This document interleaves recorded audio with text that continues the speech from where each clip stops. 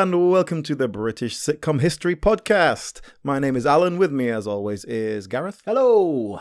Hello. And this week, we are talking about To the Manor Born, the smash hit from late 79 through to 81. Smash hit? It was a smash hit. Was it a huge hit? success. Okay. It was indeed. Well, I wanted to ask you this straight off, actually. Let's jump straight into it. To the Manor Born. First of all, we always have one show per series that is something I've never really seen and don't really know much about over and above like just the general elements. So this is the new one to me. I had to dive straight into To the Manor Born. Okay. But my memory is, this was a big hit, but yeah, it was sort of for the mums. Yeah. And it's not that well remembered compared to other things of the time. It doesn't feel like it's been repeated as much. So you were there in the 80s. Was this repeated back then? I remember To the Manor Born. I remember it being a thing, but I'm not sure if that would have been when it went out. So I was born in 1975. So, I would have been sort of aged 3 to 6 when this was on. So I don't know. I think I probably saw it in repeats. But when I say I saw it, I've watched several episodes of this in the last couple of weeks and I didn't remember any of it. So maybe I didn't see it. Maybe it was just one of those things. And if it was, as you say, a smash hit, back in the 80s, if something that was a smash hit, you were aware of it, whether you watched it or not. I put To the Manor Born, for obvious reasons they both star Penelope Keith. I put it with The Good Life in terms of my memories of those sitcoms that were on when I was little. But I know I didn't watch The Good Life because that was on before I was born. So I suspect they occupy the same place in my head because I'd seen them both on repeats later. And it was just kind of one of those sitcoms for grown-ups that I saw. It's funny. I think The Good Life has much more of a repeat value. I think that's something I've seen myself on the telly loads of times, maybe. But To the Manor Born is not. But maybe that's just because I saw To the Manor Born and thought, I'm not watching that. Yeah. Who knows? But I will say that I was quite looking forward to watching it. But as I said, it wasn't really refreshing my memory. Every single episode that I watched was new to me. I didn't remember a moment of it. So it was a completely new experience, really. Well, I will say, Gareth, To the Manor Born falls into a category I know you're familiar with of Sunday evening programmes. Yes. This did originally go out at sort of 8:30 on a Sunday evening. Okay. Well, that's interesting, but I don't associate... We talked about this with Last of the Summer Wine, where I hear the music and I get anxiety because I know I haven't done my homework for school tomorrow morning. I don't get that with To the Manor Born. I guess this was long before I had homework. Yeah, so it's that category. That's a specific time slot. You're not aiming at the youth there, are you? This is... But who is this show aimed at? What do you think? Because obviously it takes place in the sort of upper classes, the big knobs, but it's not exactly laughing at them, but it is sort of going, this is a slightly ridiculous life, isn't it? Yeah, I think it's also slightly aspirational. It's a sort of, the peasants watching how the other half live and getting to see, getting a sneak preview into that life, but also having a little bit of a snigger at them because they're a bit ridiculous. But it is all very gentle, isn't it? Yeah. I think that goes back to the writer. I think that's actually down to him. It's Peter Spence. Who is the writer? Yeah, no, I must admit, I didn't know that name. Obviously, when doing my cursory research for this, Peter Spence, I don't know that name. So tell me more about him. So Peter Spence was a writer, but he was...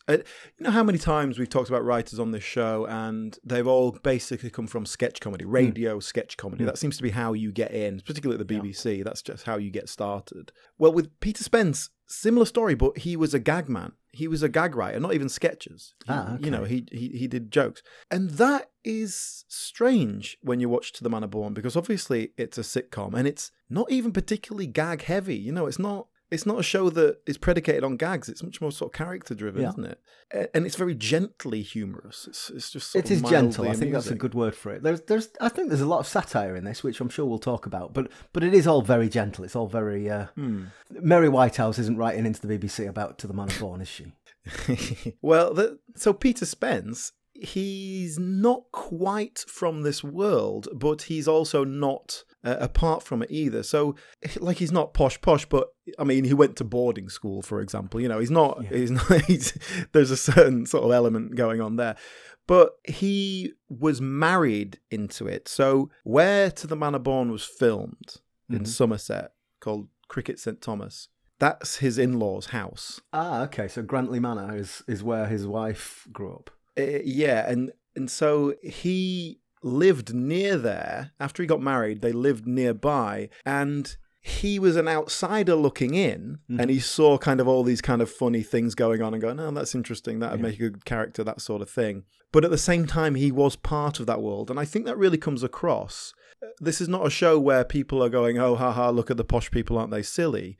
This does feel like it comes from within, like it's a more true account. But then it also has enough distance to just be able to go, oh, okay, that is a bit ridiculous, isn't it? Yes. And I think that's a perfect place to be, just on the fringes of a society, in order to be able to comment on it in a humorous way, but also with some sense of respect. But I think that's also an interesting perspective of... We'll go into this in a lot more detail later, but the elements of satire which are very much of their time at the turn of the 1980s, which are this old money, which is personified by Audrey, and the nouveau riche, which is personified by Richard. So perhaps Peter Spence is that arriviste, that young man coming into this world, and perhaps there's a little bit of not being made to feel entirely welcome that he's channeling. Yeah, maybe. I've never heard him say that specifically. He also cites a specific influence in that a fellow writer who had obviously done pretty well, he was a comedian, I think, he didn't name who it is, but this someone who had done very well for themselves had bought a country estate, so had thrown a sort of party and get to know the locals kind of thing. Yeah. And the woman who used to live there came along and basically lectured him on these are the things you have to do as an yeah. And so that was obviously implanting in his mind that concept. And this all came about at a time just after The Good Life had been a huge success. Penelope Keith had become a huge star. And so it was well known in the corridors of the BBC that everyone was looking for a vehicle for Penelope Keith. Right. So he put together a script, which was for radio. This was a pilot script for radio. Oh, really? Okay. And they made that. And originally it was, our nouveau riche character was an American. Ah, okay. That's a slightly different emphasis. Yes, played by Bernard Braden. But that was so good, everyone liked it so much that they just kind of went, we need to put this on telly. Let's go straight to TV. Mm-hmm. And so, Peter Spence was a radio writer. I don't think that was particularly his intention. But there you go. That's kind of how it came about. And it was not exactly written for Penelope Keith, but certainly was written with her in mind. Yeah. And Well, yeah, I think, you said there, the powers that be thought, yes, Penelope Keith would be perfect for this role. And she is, isn't she? Well, I think she's great. I think she does a really good job in this. She's perfect for it. Yeah. And if you think in terms of her character from The Good Life, it's an obvious step, isn't it? It's an easy fit. Well, look, before we get into the actors, we've already talked about Peter Spence. We haven't really mentioned the episode that we're going to cover. Do you want to tell us about that? Yeah, so just the kind of overview of the show started in 1979, late 79, and then another series the year after, another series the year after that. Mm-hmm.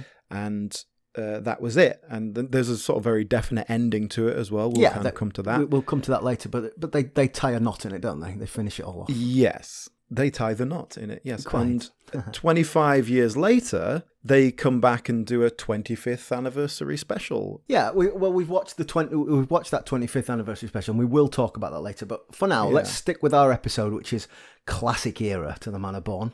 Season 1, Episode 5, The Summer Hunt Ball. It's just a really good example from that first series of the dynamics of the characters. It's got all the kind of just the regular ingredients. Before we explain the plot of this episode, let's just give a little bit of a setup here, the premise of To the Manor Born. So the first episode, Audrey Forbes Hamilton, which is Penelope Keith, her husband has just died and she's left as the heir to this Grantley Manor. So she's the lady of the manor. But unfortunately, it transpires during that first episode that the husband has died, bankrupt, loads of debts. She has to sell the manor to Richard de Vere, who is Peter Bowles. So now Audrey is living in a much smaller lodge on the grounds from which she can see Richard ruining her beautiful home. So that's kind of the setup. So her nose is out of joint. She's literally been booted out of her home. And the love-hate relationship between Audrey and Richard is what provides all the narrative thrust for the drama. Yes. And that is it. That's all there is going on, really. It's just the dynamic between the two of them. Mm-hmm. Everything else is just fringe stuff around them. But that's all right. That's enough. You don't need to get too complicated with these things. So if we jump into our episode, like I say, this kind of has all the major ingredients. The summer hunt ball needs to be organised. It's always been Audrey who does it, but she's not at the manor anymore, so why should she do it? Richard has to take responsibility, but obviously she can't actually stop herself from getting involved. And so it's a sort of the push and pull, the power play between them in terms of trying to get one over on each other and all that sort of thing. The opening scene is in a local shop. So we got some fringe characters here. There's the lady who runs the shop, and there's the brigadier. He's trying to renew his driving license, and of course it's all computerized now. And the brigadier character is just this classic doddering old fool. I mean, he's basically the major from Fawlty Towers, isn't he? yeah, it's kind of very similar, yeah. Those are recurring characters, although that's the first time we see the Brigadier. He's brought in specifically for this episode, and obviously he's quite a significant part of this episode. And they obviously liked him enough to kind of go, okay, let's just make him one of the villagers. We'll pop him back in every now and then. So he pops up and throughout the next couple of series as well. And the shop owner, Mrs. Patterson, that's, again, it's just... a recurring character whenever they need to go to the shop, with a really conflictory relationship with Audrey. For some reason, Audrey hates her. It was incredibly rude to her. Well, Audrey's incredibly rude to everyone, but we'll get to that. Yeah, that's true. But yeah, so Anthony Sharp there is the Brigadier. I'm sure you recognise him. He's just one of those faces. I recognise his face. Yeah, where do I know him from? I don't know if you'll know specifically, because he's one of those people who's just in one episode of Rising Damp and Steptoe Son and all that sort of stuff. He is in A Clockwork Orange, sort of fairly significant role in that. Like might have seen him in that. This conversation between the two of them, which is actually quite a rare thing in the show, that it doesn't involve either of our two principal characters. That's right. We don't generally see that much fringe stuff. I think the point of that is to set up that character, because we're going to see him for the rest of the episode. And then Audrey herself wanders in, and we get our first look, as she comes in through the door, we get our first look at a terrible backdrop. Oh, yes. Which is supposed to be I'm glad you brought this up, because this is definitely a recurring problem throughout. So the sets, we've obviously got this Grantley Manor, which I didn't know is the writer's in-laws place. So they've got a beautiful set. So the exterior shots are great, but the studios are fine. The interiors are all good, but the backdrops. So if there's a door open, you can see a really poor matte painting of fields and trees outside. Yeah, and it is quite consistently poor all the way throughout. I guess it is difficult to replicate the outdoors indoors, and especially this is supposed to be out in the country. It's nice and well lit. You can't hide it in the shadows. You can't put too many trees in the way. It is just a symptom of the process you're doing, but I've certainly seen it done a lot better. It's so consistently quite poor. There were 4 occasions. I watched 6 episodes of this in the last week, and there were 4 times where I wrote down, oof, bad set. so it wasn't just a one-off. Yeah, and this one jumped out at me in this particular case because it's supposed to be a road, and you sort of see a couple of buildings, and it's like it's a painting of some roads. So this is the first in this episode. So Audrey comes in, and she tells us that she's a magistrate. She gets that in the first bit of the conversation. But I wanted to ask you about this, Gareth. Yeah. What the hell is a magistrate, and why is it just the job that is given to the posh woman who lives there with no qualifications whatsoever? Why has she got legal power over people? Well, magistrates' courts they deal with things that don't go to the Crown Court, so relatively minor crimes.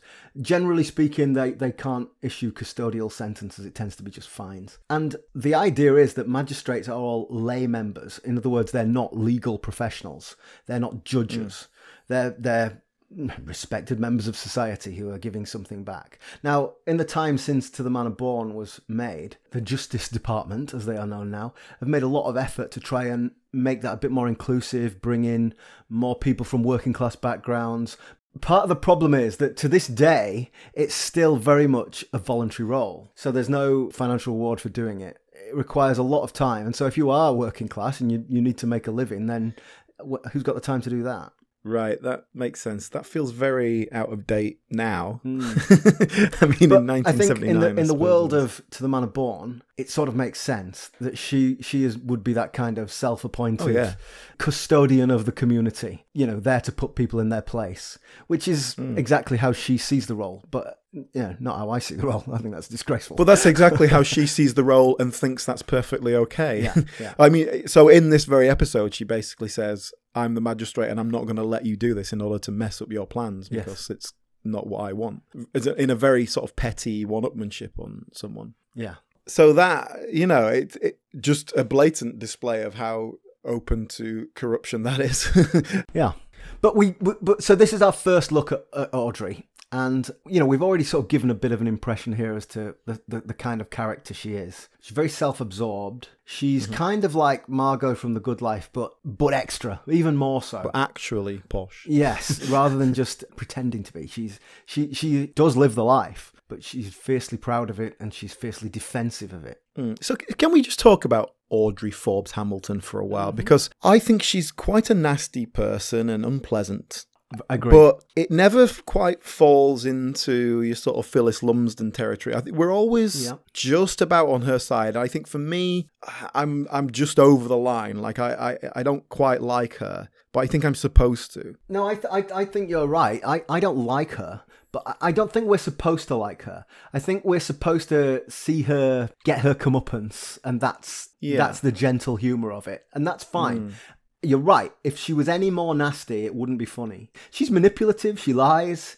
She takes advantage of people. But she's just sympathetic enough to get away with it, I think. I think it's pitched just about right. Only just, yeah. And I think there's definitely a lot of times where we're laughing at her and her kind of ideals and her old-fashioned ways and that sort of thing.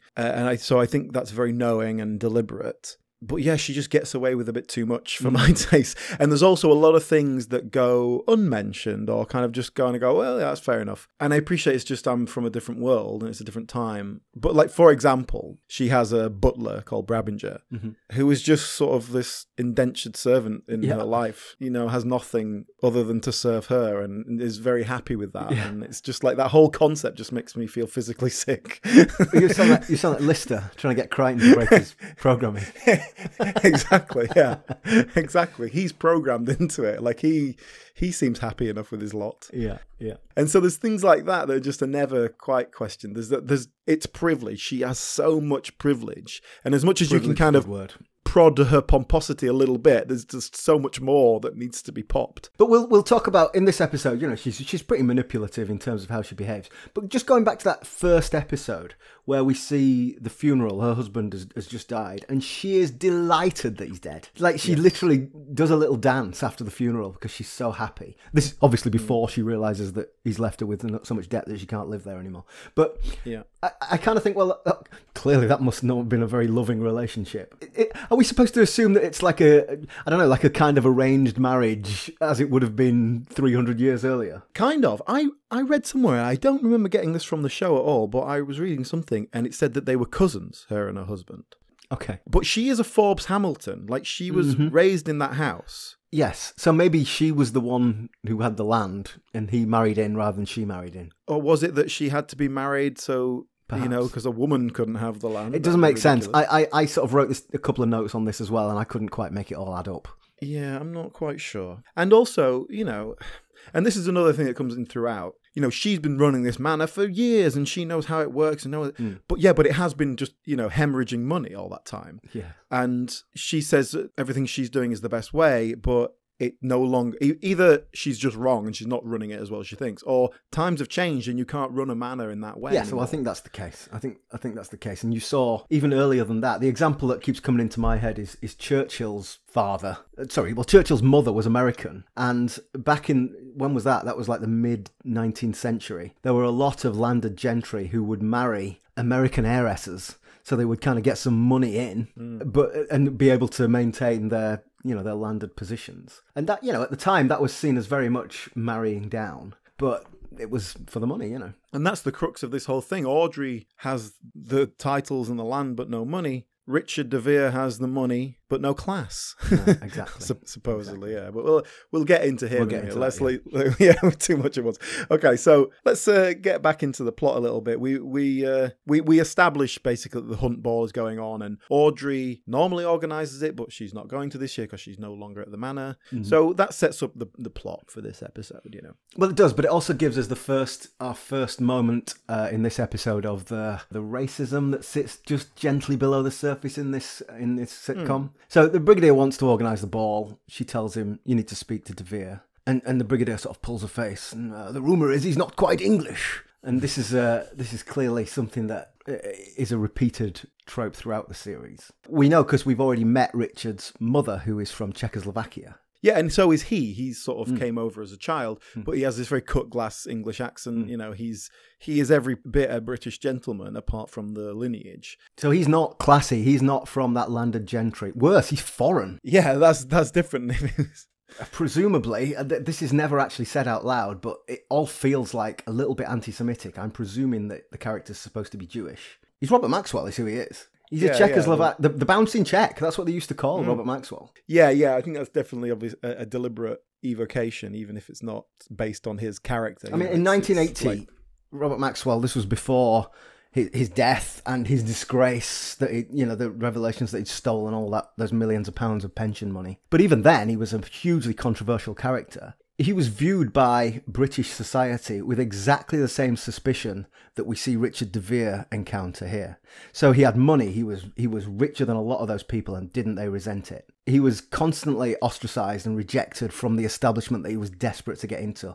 And he was bitter about it. He used to throw his money around and make people suffer. Now, Richard DeVere doesn't have that malevolence, that sort of nastiness. But he certainly bridles against the establishment that are trying to put him down. He does to an extent, and that's another thing where To the Manor Born is very gentle and sometimes too gentle. Like sometimes it's like, well, let's just have some conflict for God's sake. Richard DeVere, the character, the whole idea is like, oh, he ain't from around here, and he's not one of us, and he's not doing things that he should be doing in this position. But he's always wants to. Yeah. He's basically like, tell me what I'm supposed to do and I'll do it. Yeah. Help me do it. I want to be part of your little group here. I want to be part of your little thing. And like basically over the whole course of this, that's how they end up getting closer, because she'll teach him the ways of that, and then and he rubs off on her, maybe don't be as judgmental and all that sort of thing. But ultimately, there isn't a lot of conflict there, because he just wants to be part of it. And sometimes he can't because he's busy, because he's actually doing a proper job of work. He's not just the Lord of the Manor. Yeah. We get a couple of episodes quite late on where they start to resolve the whole plot of the whole series, last episode of series 3, where, he gets pulled up by the fact that he's not part of the old boy network. And that's right. In the city, he's trying to get business done, and they're just sort of caballing against him. Which again is a complete Maxwell. That's what happened. He basically ended up having to run his own company. He couldn't get any funding, and clearly the way he went was to steal lots of money. But the point is, people didn't know that then. What they knew was Maxwell had stuck two fingers up to the rest of the city because, I'll fund it myself. I'm a better businessman than all you put together. And so they close ranks on them. Yeah, exactly. And I think just to sort of jump to the end there, Audrey finds a way to help him overcome that. Yeah. She helps him fight that system, because over the course of this series, she's learned that just because he's from a different world doesn't mean he's not a good person. Yeah. And so that's a very nice and, like I say, very gentle kind of growth between the characters. And it is. I think this To the Manor Born, those 3 series, it develops, doesn't it? The characters develop, their relationship changes, and ultimately they get married. But I like that. We're not just resetting every time. It is a bit samey. I will agree with you there that the conflicts are basically the same, and there's nothing revolutionary that happens. But at least there is an arc. There is character development. Yeah, I mean, you could do this in an 1.5-hour film. Like that's enough. That's enough time to do that character arc. And probably enough plot as well. Sure. But that's fine, because a sitcom, you do just go with the status quo. So to just have that little bit of change, that little bit of growth, and it kind of all comes together. Perhaps it just changes quite a lot right at the end, because they're like, oh, we're going to finish. We better tie it together, rather than it being a growth throughout the whole thing. Well, before we go back into the episode, we've talked now about Audrey Forbes Hamilton. Why don't we talk about Penelope Keith? Give me a bit of background on her. Obviously, I know that she was in The Good Life, but that's about all I've got. So tell me a bit more about her. Dame Penelope Keith, if you don't mind. Give her a proper title. She's someone who was interested in acting ever since she was a child, and went to a boarding school where they encouraged creativity and theatre and stuff like that. What's wrong with maths? So yeah, normal story, get started in rep, ended up at the RSC, so kind of posh rep. But she was too tall and too plain looking as a woman to be kind of in that. And this is in sort of in her own words, as in, this is what people thought of me. Yeah. That was what people saw her as. You're not going to be a leading lady. You're not a young starlet. You're a bit weird looking and too tall. And so she kind of lent into comedy and character roles quite early on. Her earliest TV credit is actually an episode of The Army Game in 1961, the last series of that. So when she would have been 20, how old was she then? 1940. Right, okay, so 21. Okay. So she'd have been 20, 21, something like that. She was also in the pilot episode of Wild Wild Women. Oh, Wild Wild Women with Barbara in Windsor? 1969. Yeah, well, she wasn't in the series. She was just in a pilot episode. So that just to remind everyone, that was the period spin-off of the rag trade. Yes, a sort of 1901, something like that, yeah. Basically it was The Good Life that made her name. She was just a sort of a working actor doing little character roles here and there, doing theatre. And The Good Life, we're not reviewing The Good Life today, but The Good Life was huge, wasn't it? It was a really big cultural success. Like, people still talk about, if someone's got an allotment, it's like The Good Life, 45 years later. Yeah, it was a huge hit. And so they were all, those 4 stars of The Good Life, they were all like, right, what can we do with them now? Yeah. Obviously, Richard Briers Ever Decreasing Circles was next for him. Well, Ever Decreasing Circles, that didn't start until about 90, maybe not quite that late, but it certainly wasn't the next thing he did. I mean, he probably did about 8 sitcoms in the meantime. Richard Briers got more sitcoms on his CV than anyone. So Felicity Kendall, she went and did was it Solo and then The Mistress, or the other way around, but the Carla Lane shows that we've talked about before. And of course Paul Eddington did Yes Minister. Of course, yeah. What's Penelope Keith going to do? What's her big next thing? And as we talked about, Peter Spence kind of came up with this for her. This was her next thing, and it was a huge hit. And she is great in the role. We talked about what we think of the character, but she portrays it really well. Yeah, and so when this was finished, just to put that into a bit of context, obviously they only did 3 series of this, and it was a big success. The producers certainly wanted more, and I think it was, I've certainly heard Penelope Keith say this, she was the one saying, we need to tie a bow on this, we we can't just do will they, won't they forever, we need to go one way or the other. And so they wrapped it up. So I don't know if she was just ready to move on or what, but certainly the way she tells it, she wasn't prepared to do any more. But they also talk about, they certainly had a good time doing it and they seemed to enjoy it. But afterwards, after the show, she did several sitcoms in the sort of the decade after that as well. But I wonder how many of these you remember, because like I say, this would be your kind of period. Before you go through the list, I don't know anything else that she was in, so go on. So the first one she did in 1983 was called Sweet 16. Nope. In which she plays a sort of an older lady who starts having an affair with a young man in his 20s. Interesting. Just a 1-series thing. I don't think people were ready for that yet. 1985, something called Moving. That was, again, not really a success. That just did 1 series. 1986, Executive Stress. No, I do remember that. Was that Jeffrey Palmer? Yeah, she's a woman who decides to go back, rejuvenate her career. I think after the kids are no longer a hassle. A nice little role. And so, yes, that was Jeffrey Palmer in the first series. But then after that, he, for whatever reason, he wasn't available. So they had to replace the actor playing the husband, and they brought in Peter Bowles. Oh. So that was their kind of little reunion. Well, that's interesting. So obviously I remember that as Jeffrey Palmer and not the Peter Bowles connection. I don't think he quite caught the imagination of the public in the same way, because, it didn't have the same thing.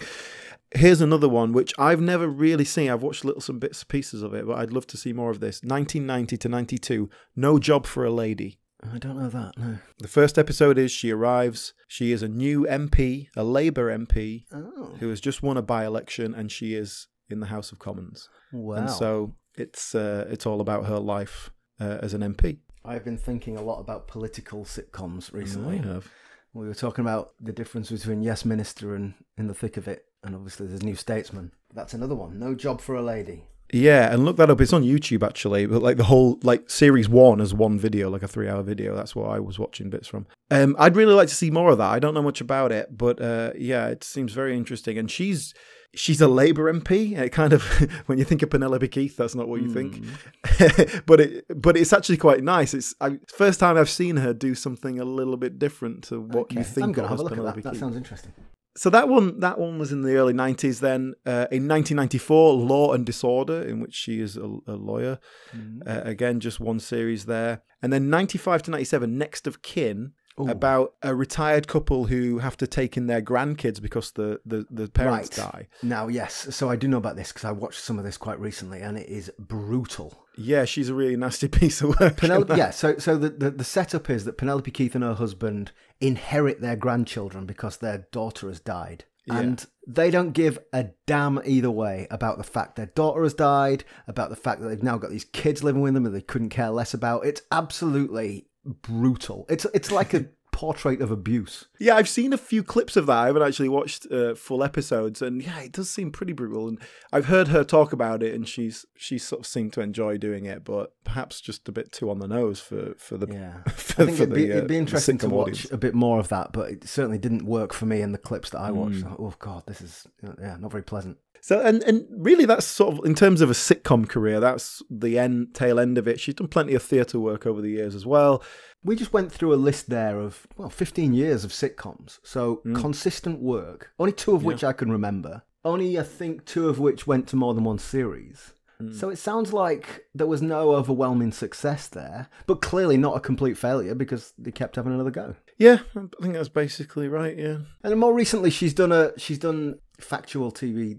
Penelope Keith's Villagers, I remember being on, which is her going around little villages, meeting people in blackface and that sort of thing. Is that what it's about? Is that? Well, I haven't watched it. I assume. So 1940, that means she's 80 now, right? Yeah, she's 82, yeah. She doesn't act much. She hasn't acted much for 20 years, really. All right, well, look, that's great. That's a really good, that was a really nice tangent. She is definitely the beating heart of this, to the Manor Born. Let's go back to our episode then. So she is, though. You know what? Right? When you think of the Manor Born, it's okay. Yeah, it's Audrey and Richard. It's Penelope Keith and Peter Bowles. It's Audrey's show. Yeah. Certainly. Richard DeVere is the love interest, sort of the will they, won't they, the antagonist as such. Mm-hmm. It's all about her. Definitely. And I think we've not mentioned Marjorie, her friend, who is the third character in this drama. And we'll talk about her in a minute. But I think that we've got Audrey at the top of the tree here in terms of what this is about, with Richard and Marjorie as supporting characters. I agree, yeah. An antagonist and a friend, a kind of a confidant. Yeah. And then the butler, that's her thing as well. Mm-hmm. And I think that's very interesting to have, even though this is nominally about sort of 2 principal characters, it's centered around a woman. It's centered around a strong woman. And that is something Penelope Keith has obviously specialized in over the years. But just to put that into a bit of context, this series came out 3 months before Margaret Thatcher became Prime Minister. Mm-hmm. And I think the idea of strong women, and if you think about those sitcoms I've just been talking about, those sitcoms are all about, what is this strong, powerful woman doing in the 80s? They're all kind of pushing these female characters. Oh yeah, women want to get back to work, and here are the struggles. Women are becoming MPs. Here are I watched the first episode of the title's No Job for a Lady. Yeah. I watched the first episode of that, and it's very much about her encountering sexism from these kind of old boys in the House of Commons. Which I'm sure would have been, true to life. Yeah, at a time when Margaret Thatcher was the Prime Minister still. It's like there's an obvious precedent that women are in the House of Commons. If you think about women MPs now, 1997, they called them Blair's babes, which is not very 2022. But the point is, there was a huge influx of female MPs in the 97 landslide, and that really changed the dynamics. It changed the numbers. It's still not nowhere near 50-50, but that was a big generational shift. And I think before that, there were women in the House of Commons, but there was an element of you had to play the old boys game. And, you know, Margaret Thatcher certainly didn't play the old boys game in many ways, but she wasn't a feminist. She was this is the way I'm going to operate and you can like it or not. She wasn't trying to blaze a trail for other women. She wasn't trying to change policies in the same way that someone like, say, Harriet Harman was. So I think that the theme of To the Manor Born is that Audrey Forbes Hamilton doesn't want to be the lady of the manor. She wants to be the lord of the manor. And she wants to take on the boys at their own game rather than to change the game. Yeah. I think Penelope Keith was ahead of her time in terms of the parts she was playing. And the success she had meant that people were writing parts for her and writing to those strengths. And To the Manor Born is a perfect example, is the one that was successful, because all the rest didn't do well because people were like, a woman in power, I don't want to watch that. But To the Manor Born was about a woman falling in love ultimately, so it was okay. I think they sugared the pill enough. And like I say, he's probably the most unpleasant character that she is in all of those. Well, maybe not the next of kin. Let me take you back to our episode. So we've had that scene in the shop that we've set up that there's going to be this ball and that the brigadier is going to talk to De Vere about it. We also find out that Audrey, being mischievous, has already sent out invitations to the ball, even though it doesn't exist yet, just because she wants the ball to be a disaster, which will make De Vere unpopular. I don't think it's necessarily she wants him to be unpopular. She wants it to be clear that she's required. And I wish we could get into this a little bit more in the show and let her be a little bit emotionally exposed a bit more often. That would be nice. I think that would help see a softer side. But yeah, she has had her purpose taken away. Like that manor was her life and her job, and it's been taken away from her. And with it, all the respect that came with it. And people don't respect her and they don't like her. People don't want to be around her. They respect her position and respect her power, and that's why it's so important to her. Right. And a nice character arc would be her learning to just be kind of a good person and herself. But, you know, the character arc is keep going at it until you get it back. So, you know. Yeah. But we could feel sorry for her, but we don't. I certainly don't. Well, so with the next scene, I quite enjoyed the next scene. It's a good introduction to Richard De Vere. So the brigadier now goes from the shop, he goes up to the manor to talk to Richard and basically request permission to have the ball at the manor. And what's interesting about this scene is that we're kind of expecting Richard to say, goodness me, no, this is a home. This is not for the community to come and have a ball. This is where I live. But he just says, yeah, no problem. And the reason is he's busy. He's working, and we see him. He's sat in his office. He's making phone calls. He's doing. It's a very 1980s caricature of I am working. I have answered this one phone. Now I will pick up the other phone. Oh, there's a fax coming in. He's got three phones, Gareth. It's so busy, and they're all such different a funny colours. Little caricature.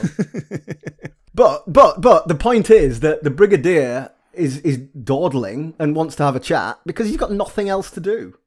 Whereas Richard is trying to make a living. Yeah, he's watching the stock prices on CFAX. It's very busy. Very busy man. Yeah, it's just like a lovely little cartoon of busy. But yeah, so that's what I mean when I said earlier, like he's not trying to break up their traditions or change things. He says, just have the wants ball. to live in a big house. But then the next point is the brigadier says, so will you organise it then? And he says, God, no, I'm not going to organise it. I haven't got time to do that. So that's where the comedy moves on and the tension moves on, because somebody's got to organise this ball. Who will it be? This is the other thing. The lord of the manor doesn't organise the ball. His wife organises the ball. The lady of the manor organises the balls. And he hasn't got a wife. Just another failing of his. Another reason why he's not good enough for the manor, yeah. And that's sort of peppered in throughout. You know, he needs a woman to organise his home life so he can just get on with his work. But so this is the first time in the episode that we now see Richard's manipulativeness. So he wants Audrey to organise it, but he knows that if he asks her to, she'll say no. So he tries to manipulate her successfully by asking Audrey's friend Marjorie to organise the ball. And of course, it transpires Audrey's so disgusted that Marjorie's been asked that she takes over, just as Richard had predicted. So that's kind of the setup here of what happens. Shall we talk a little bit about Marjorie here as a character? Yes, this is when we first see her in this episode where her and Audrey are, well, there's Audrey spying on Richard to see what's happening. The concept between these two characters is they've grown up together. You know, they've known each other since they were little girls. They were at school together, all this sort of thing. They're old friends. So throughout the series, we see Audrey treating Marjorie like crap. But this episode is actually, I think, the worst of the lot, where they really kind of fall out and she's extremely sort of unpleasant to her. Mr. DeVere has asked me to organise the hunt ball. He must be out of his mind. The idea is to raise money for the hunt, not to put it in the hands of the official receiver. Well, I don't know why you're so cross. Mr. DeVere said you wouldn't do it. Well, how does he know? He hasn't asked me. Well, you told Brigadier Leamington you wouldn't, so he came to me, Mr. DeVere, and asked me to help on bended knee. You should have refused. DeVere was supposed to come to me on bended knee. But yeah, Marjorie, as a character, played by Angela Thorne, she's incredibly tolerant. She's very tolerant, but is she also a little bit dim? I think the idea is she's still she's never quite got past the schoolgirl phase. She's just a kind of like, oh, jolly hockey sticks and girl guides. When a man shows interest in her, she sort of goes wide-eyed and says, oh, gosh.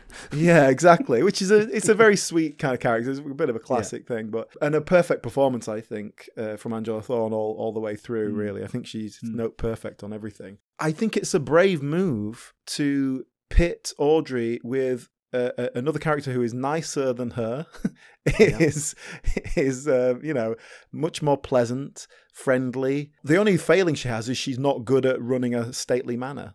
That's basically the only fault she has. Yeah. And she fancies Richard. Yeah. Whereas Audrey does but won't admit it. Marjorie's just like, oh gosh, he's so handsome. Look at his eyes. And that becomes a bit of a thing. Like he never gives her enough of a sniff to kind of really cause any proper conflict. But he likes to flirt with her every now and then. And I just think that's a brave decision, because it's just like, why don't you just like Marjorie instead? Like, she's obviously so much nicer. Yeah, exactly. And when all's said and done, it makes a lot more sense, doesn't it? And it sort of ruins the logic of the show. But yeah, poor old Marjorie in this particular episode gets totally done over, because Richard uses her as a pawn to get Audrey to do what he wants, and Audrey just slags her off to her face and just basically calls her a useless whatever. So yeah, poor old Marjorie, she kind of occupies that role within the drama, doesn't she? She's a bit of a doormat, but she's there as a useful foil for Audrey. What about Angela Thorne, the actor? Well, she's got a sort of similar background to Penelope Keith in a lot of ways. She was, in terms of a class system, so she was born in India.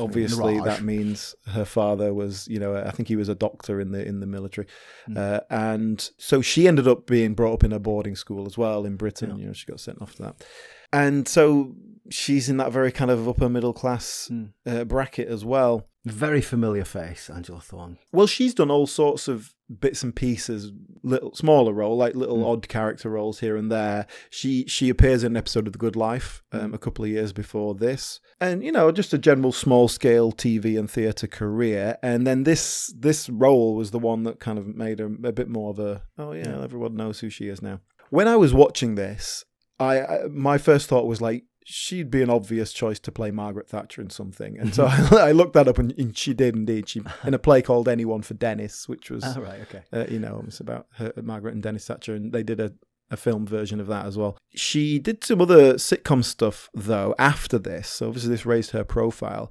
So in the late 80s, she was in a sitcom called 3 Up, 2 Down. Ah, yes. Do you remember that? Very well, with Lisette Anthony, who I had strange feelings for at my young age. Fair enough. Yeah. And Ray Burdiss with hair. With someone's hair, and Michael Elphick as the So Michael Elphick, they were in-laws. Michael Elphick and Angela Thorne were his mother and her father, respectively, or maybe the other way around, and they were forced to live together in much hilarity. He's working class, she's posh.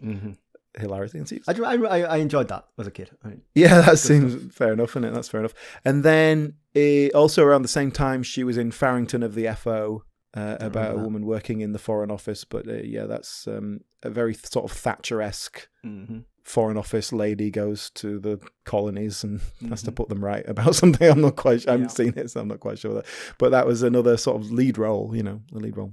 And then she's gone on to sort of play old ladies and things. But that was kind of the 80s were her real noted years when she was a bit of a star. Her husband, actually, Peter Penry Jones, he's in the last couple of episodes of To the Manor Born. You know, they're trying to take over his business from him. John Barron, who plays CJ in the original Reggie Perrin run, he's one of the business sharks, isn't he? That's right. And the other one who they're trying to take over, called Gayforth, that's her husband. In real life, Gayforth is Peter Penry Jones. Yes, and if that name rings a bell, that's because Rupert Penry Jones is quite a famous actor these days. That's their son. Ah, right. Okay. Yes, okay. So he was in Spooks and stuff like that. He's pretty sort of. He's one of those faces. Like I had to look him up. Like I recognised him. I knew the name, but I haven't really watched anything he's in. I was going to say, has he been in any sitcoms? Because that's no interest. So that's Angela Thorne, and like I say, her and Penelope Keith, I kind of had similar backgrounds, and it was sort of within that world of these characters. They knew what it was like to be the jolly hockey sticks girls at boarding school and join the Girl Guides and all that sort of stuff. Yeah. So I think it falls into those characters really nicely. I think the two of them have a nice dynamic together.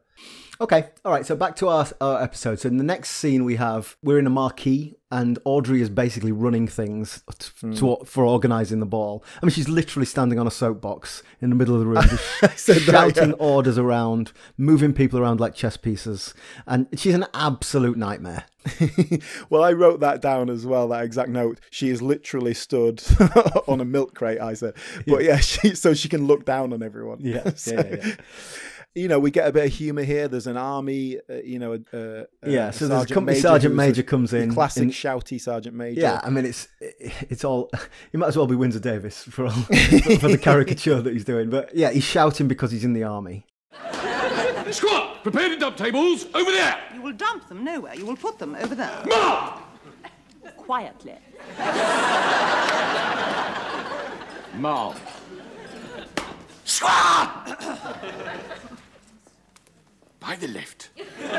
Quick, march. Left, right. You get like a 5-minute bit out of that with her just calmly domineering this shouty man just to show her power. They have a whole bit with the Brigadier where they're going back and forth. None of that means anything in terms of the plot. It's just a bit of comedy. Yeah, okay, let's fill a few minutes here. That's fine. And fair enough, that's fine. It works. That's all good. That scene was great. Like you say, it's not really plot relevant. It's just a bit of character, a bit of comedy, all a bit silly, but good fun. And then we get a real life black person into the Manor Born. I think the only one in the entire show. Because it was 1978 and we needed a black person, it's Paul Barber from Only Fools and Horses. Well, yeah, of course, this was before Only Fools and Horses. But yes, it is Paul Barber, Denzel out of Only Fools and Horses. And of course, he's there to play kettle drums and he's smoking a joint. Yes. So he is referred to as the Jamaican Steel Band from Taunton. The accent he's doing is neither Jamaican nor West Country. Mrs. Forbes Hamilton, man. No, Mrs. Forbes Hamilton. It's real cool. Where's the gig? Who are you? MacLeod. Mackenzie MacLeod. Oh, yes. You're the Jamaican Steel Band from Taunton. But that is very much the diversity box ticked for To the Manor Born. There's one person in the first episode who is supposed to be an Arab. I'm pretty sure he wasn't. No, I remember that scene. So that scene is, there's an auction because, as we said, they're bankrupt and the place is about to be sold, and ultimately Richard is the one that buys it. But one of the bidders is, in quotes, an Arab. It's just basically some geezer that was in Doctor Who last week who's got a towel on his head. It's that, the characterization is that blunt. Let's be fair, the world that they are showing is white people. Like, that's an accurate representation. Sure. And in the early 80s, that was fine. It didn't matter. No, I think you're right. I think that had we not been having this conversation about the Arab and Paul Barber, we probably wouldn't have noticed there were no black people, but that's because we're both white men. But that would not be inaccurate. I think the Summer Hunt Ball is going to be a fairly white affair. Yes. I don't know why they've hired a Jamaican steel band for it, to be honest with you. That doesn't seem to fit the general tone of the thing. True. But there you go. Yeah. So did you notice that she, as the organizer of the hunt ball, she's there. She's got like a sort of a white smock on, which obviously her work clothes, and she's wearing a big badge that says organizer in capital I didn't letters. notice that. No, is that just in case you weren't sure? But then when Marjorie comes along, she's got the exact same thing on as well. So someone's obviously making these badges for them, not homemade. I did not notice that. That's very funny. Well, that's all we've got time for this week, but do join us again next time where we will be looking at To the Manor Born in even further detail, and of course we will be looking at Peter Bowles' career as well. In the meantime, do go and check out our social media, Instagram, Twitter. We are at BritcomPod. Get in touch, let us know your thoughts of To the Manor Born, and we will have more info for you next time. Bye.